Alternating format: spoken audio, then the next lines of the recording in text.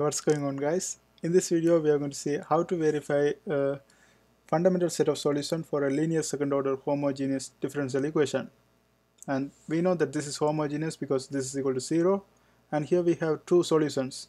Now first thing we have to do is we have to verify whether these are the solution for this differential equation, and that's the first step.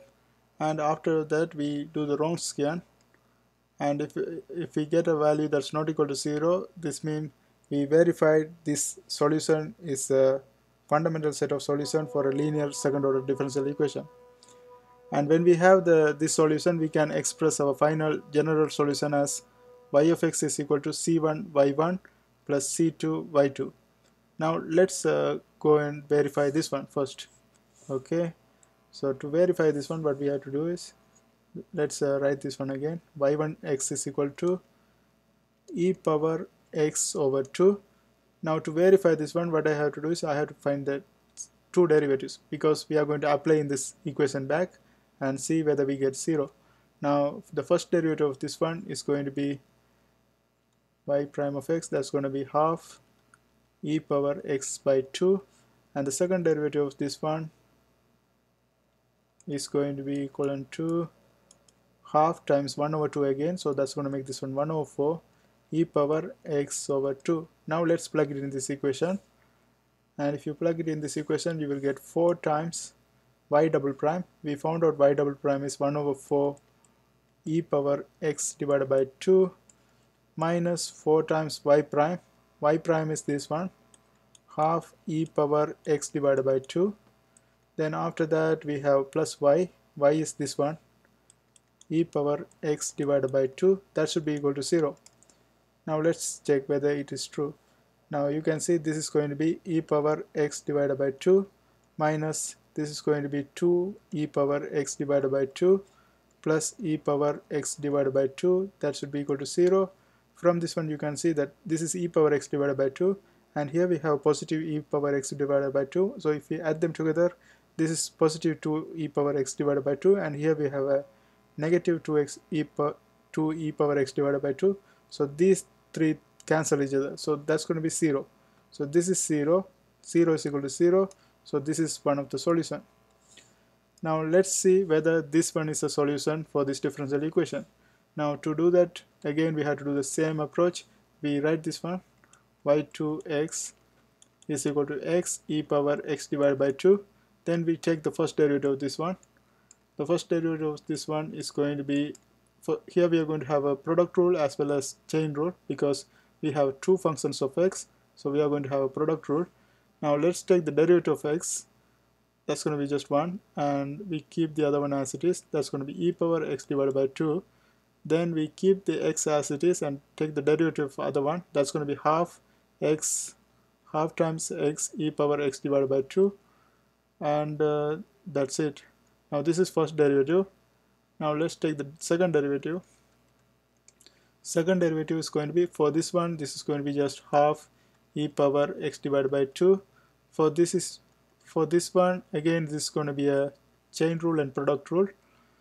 And if I take the derivative of x, this is going to be just half e power x divided by 2. Then if I take the derivative, if I keep x as it is and take the derivative of e power x divided by 2, this is going to become 1 over 4, because the derivative is going to be 1 over 2 times e power x divided by 2. So 1 over 2 e power x divided by 2. So that 1 over 2 multiply this 1 over 2, and that's going to make this one 1 over 4 x e power x divided by 2. And this is our second derivative. Now also you can see we can add these two together, and that's going to make this one e power x divided by 2, because half that's going to be 1, and here we have 1 over 4 x e power x divided by 2, and this is our second derivative. Now let's go ahead and plug it in this equation. Now let's bring it right here, plug it in this equation and see what we get. So 4 times y double prime, 4 times y double prime is this one, e power x divided by 2 plus 1 over 4 x e power x divided by 2, and then minus 4y prime, minus 4y prime is this one, e power x divided by 2 plus half x e power x divided by 2. Then after that we plug y plus y, that's going to be x e power x divided by 2, that should be equal to 0. Now from this one we can see this is going to be 4 e power x divided by 2. 4 times 1 over 4 cancels each other. We are going to get x e power x divided by 2. Here we are going to have minus 4 e power x divided by 2, and 4 times 1 over 2, that's going to be 2. So plus 2 x e power x divided by 2.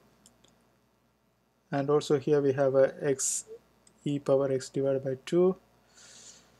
And here one thing I had to do is like I had to put a bracket in front of everything,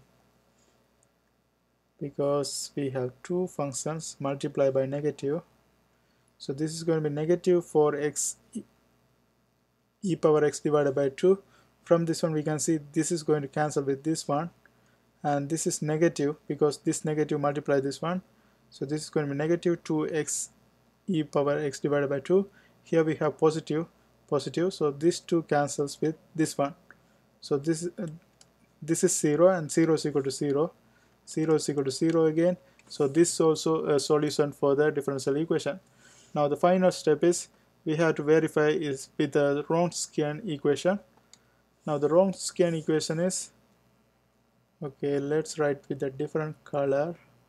Let's continue with the black. Okay, let's separate. So I'm going to do the Wronskian right here. Wronskian y1 y2. To do the Wronskian method, what we do is first we put y1 and y2. y1 is e power x divided by 2, and then y2 is x e power x divided by 2. Then we take the derivative of this one. For this one, derivative is going to be half e power x divided by 2, and the derivative of this one we found out right here. This is the one. That's going to be e power x divided by 2 plus half e power x, half x e power x divided by 2. So there should be an x right here. Half x e power x divided by 2. After that we have to find the determinant. Determinant, you know that AD minus BC. Okay, so AD is going to be e power x divided by 2 times this one. That's going to make this one, let's write this one right here. Let's write with a different color. Let's get rid of this part because it's going to make confusions. Now we found out these two are solutions. Now this is our last part. Let's verify this one.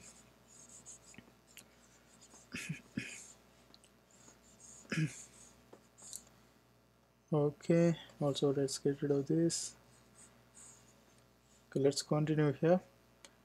So now finally we end up with this one. Let's multiply.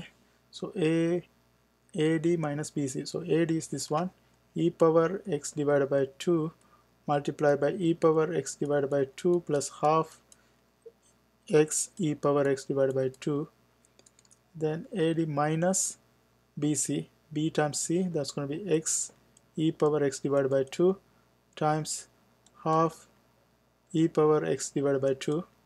And from this one you can see this is going to be, when we multiply the powers will add, so this is going to become just e power x, and then this is going to be e power x divided by 2 times this one. Again the powers are going to add, so we are going to have half x e power x, and in the other side we are going to have negative, and here again if we multiply this one with this one, this is going to make this one half x e power x, and from this one you can see these two cancels each other, this two cancels each other, but finally we end up with e power x, and that is not equal to 0. That's what we want.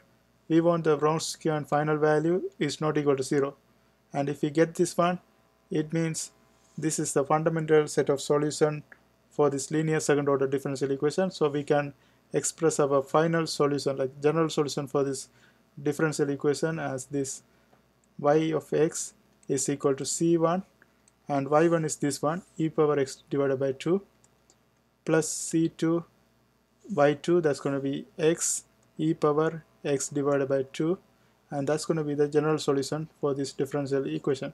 I hope this helps. Thanks for watching.